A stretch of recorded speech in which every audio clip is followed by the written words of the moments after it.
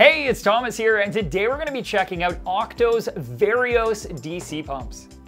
Whether you're looking for a small DC utility pump with controllable flow for a reactor or a return pump for your larger reef tank, these Octo pumps should be high on your list. They are really affordable and pack in a lot of fantastic features, one of which I haven't seen on any other utility pump.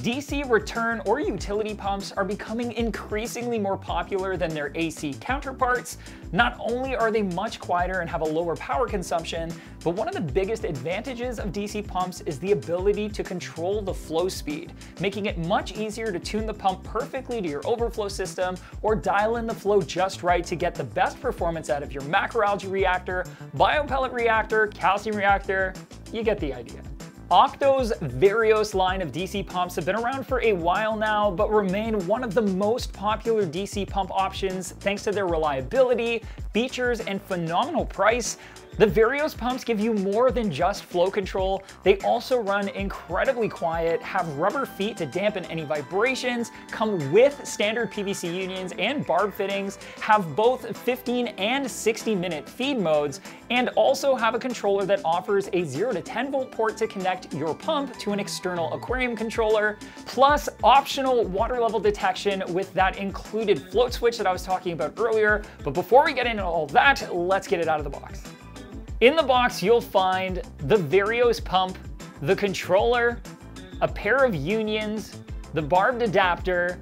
O-rings, an intake screen, the float switch with its bracket, and the power supply. The Octo VarioS comes in 4 models, the 2, 4, 6, and 8 pushing roughly 800, 1,000, 1,700, and 2,700 gallons per hour respectively, which is pretty impressive given their compact size. The 2 comes in right around 5 by 3 by 4 inches with a 1-inch inlet and outlet, while the largest model is only 5.7 by 3 3/4 by 5.5 inches with a 1 1/4 inch inlet and outlet, making them a great option for anyone looking to run a pair of return pumps for redundancy or to provide flow to a reactor while being tight on space. Like most DC pumps, the maximum head height for the VarioS lineup is exactly what you would expect and ranges from 13 feet to just under 19 feet of head height depending on the model, which might not be enough juice for filtration rooms a floor below the tank,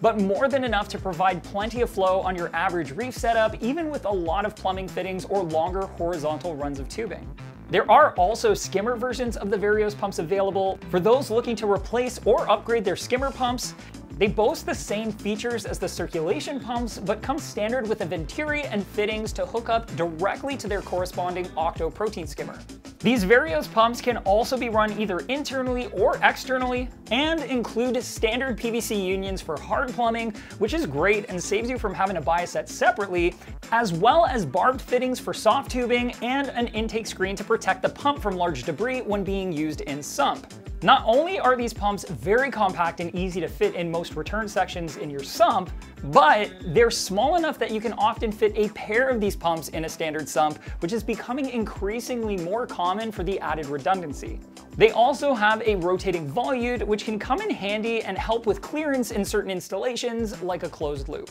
Now, the VarioS controller has a lot going for it. Beyond 5 speeds of flow control, 15-minute and 60-minute feed and maintenance modes, and a solid mounting bracket, the controller is also 0 to 10 volt ready for controlling the pump through an aquarium controller like an Apex, Profilux, or Hydros, as well as an optional float switch safety to shut off the pump if the water level gets too low. This particular feature is really impressive, especially at the price points of these pumps. For example, if your ATO fails or you forget to top it off, the float switch will drop as the water evaporates in the sump, and it'll shut off the pump to protect it from running dry. There is also a button to turn that feature on or off, which is going to come in handy when you want to give the float switch a quick cleaning but don't want the pump to shut off, or if you just don't intend to use the float switch.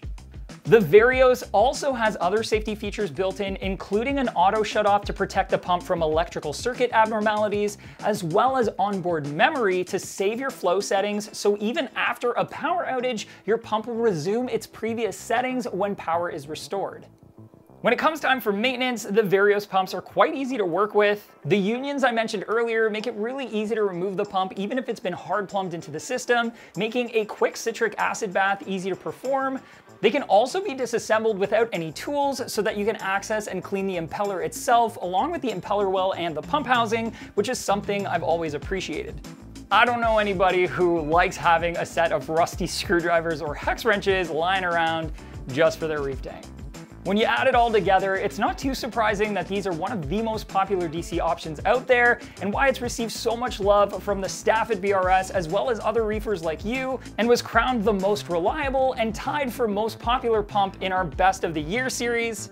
If these Octo VarioS DC pumps match your reefing mantra like they match ours, you can go ahead and pick one up for yourself by clicking right here.